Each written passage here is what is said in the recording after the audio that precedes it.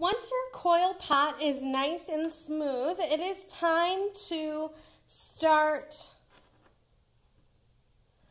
cutting out your negative space. So you're going to look at your sketches, and I've got a couple of tricks that will help you. The first one is to make sure that the inside of your coil pot is all the way smooth. So you want to make sure it's smooth on the inside and outside, because it's easier to smooth before you do your cutouts.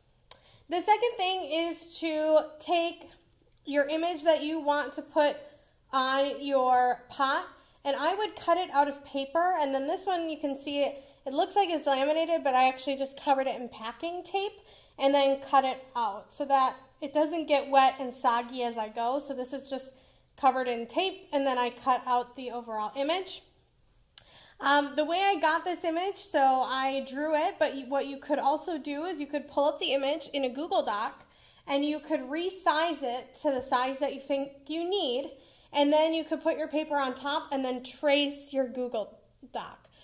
So the backlight on your screen ends up looking like a light table. All right, so the first thing I'm going to do, as I'm going to cut out, I'm going to cut out probably every other here. I'm going to bring them down a little lower. You don't really want to go, if you put your pinky between kind of the lip and where you're going to cut out, you don't want to go much higher than that. So like about a ½ inch, you're going to want to leave all around the rim.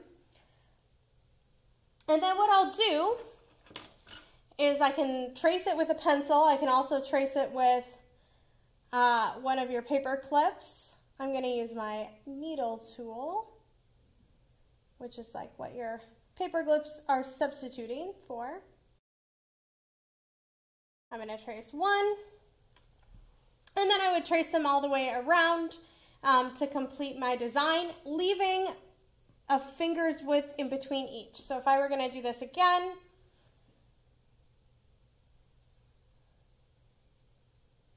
get it all lined up so it makes sense, and I want to leave at least a finger's length in between before I trace my next one. You can still have different designs that are closer, they just can't be carved all the way through because you want that strength in your clay.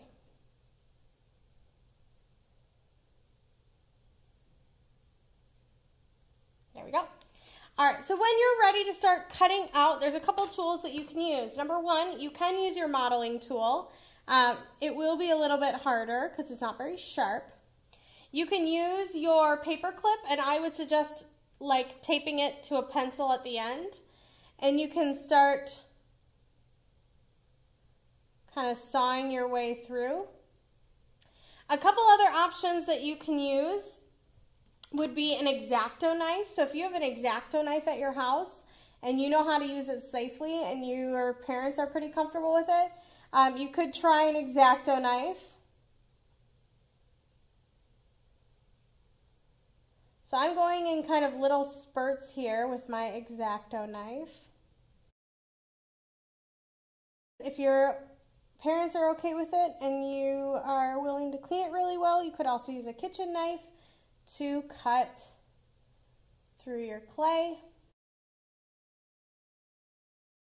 All right, so I made my first pass through. Now, I don't think it's fully ready. And what I can do is I can show you the inside. What you're going to want to do is you're going to want to check on the inside of your pot to see whether or not it's cut all the way through. So if you look inside my pot here, it's not cut all the way through everywhere. So I'm going to go back over it and do one more pass through.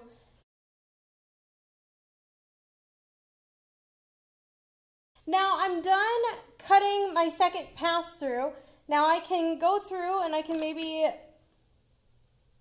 check with my needle tool, and as I'm pushing it, it's not really coming out very well. One thing that is really helpful to do is to take whatever you're cutting with and cut it into sections. So rather than pulling my whole body out at once, I'm just going to pull maybe one section of my leg out. And that's going to help me to kind of avoid putting huge gouges into it. So if I take it out in small sections, pull it out this way, I'm probably going to have a little bit better luck.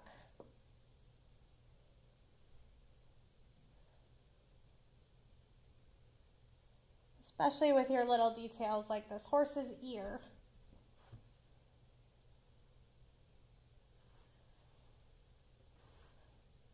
If your clay pot ends up being really, really thick, you could thin it out a little bit from the inside using your loop tool. So you can go through before you carve out and you can thin it out a little bit. All right, so I've got my first cutout here. Now, instead of leaving it this way, it's gonna be really sharp. So the first thing I'm gonna do is I'm gonna take my needle tool or your, in your case, your paper clip attached to a pencil, and all you're doing is you're running that paper clip over the edge and you're just smoothing up all of the cut lines. Just running it all the way through should take care of a good chunk of those cut marks, and it should help you kind of define it a little bit more too. You can see how it's getting a little bit smoother in those cut areas. On the outside, what you're going to want to do is you can take your loop tool and all this extra stuff, these little dingleberries, you want to get those right off.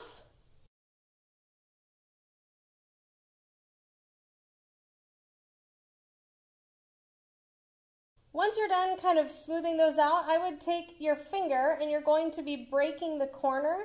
And what that means is you're just running your finger over the corner so it doesn't get so sharp.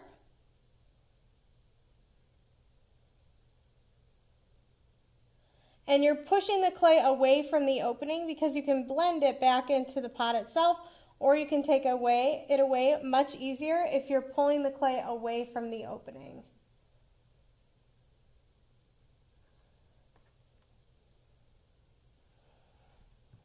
Then on the inside, what you'll do is you'll notice that it's not as nice on the inside here as it is on the outside. Let's see. So what you'll do is you'll take your fingers and again you're going to be pulling the clay away from the opening and blending it in with the area around it.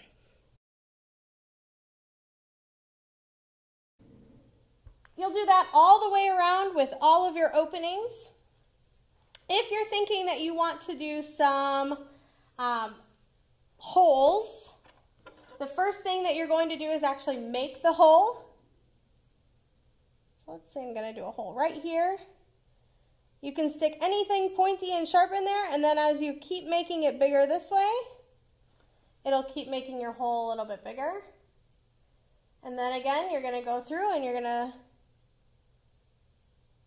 as you go around in a circle, you'll make the hole bigger and you can push the clay away from the hole.